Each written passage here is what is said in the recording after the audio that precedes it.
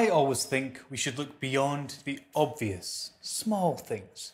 You've heard of the 3 R's. Reduce, reuse, recycle. Well, today I've come to a Taith Cluiche, a theatre, Taith Cluiche, to find the 4th R. Reimagine.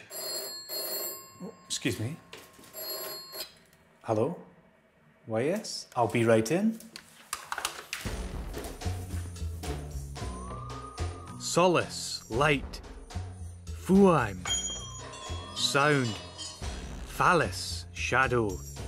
This is Sharmanka Kinetic Theatre, founded by sculptor-mechanic Eduard Bersudsky and theatre director Tatiana Yakovskaya in Russia back in 1989, but has been based in Glasgow since 1996.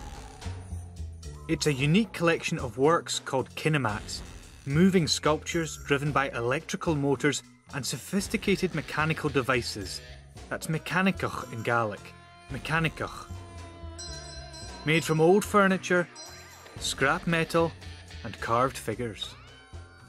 Even when not in motion, these fantastical, intricate designs are works of art.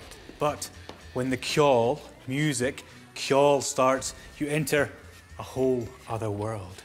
But how does it work? Is it magic? Sergei Yakovsky will tell me all about what's going on.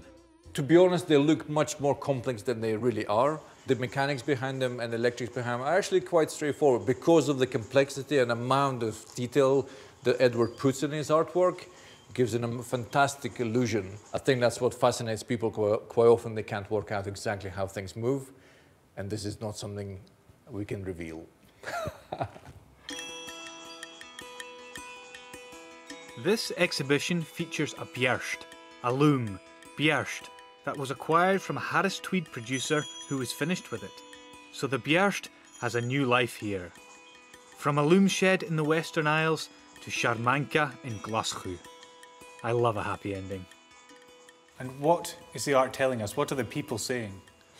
Well, we have our own interpretation of it, but we try not to impose that onto our audiences. We very much encourage people to interpret it in their own way, find their own stories, associations with their own life, which is why I think there is such a big mass appeal across different age groups and people for different walks of life. For us, it's about human condition, a relentless circle of life, and all of these complexities of stuff we can't describe in words. Wow, I feel inspired by this Taith Cluiche, by the dark, mysterious world created by the solace, fuam, phallus. I can almost see myself as one of the little mechanicoch, people moving to the rhythm of the ceol. Magic.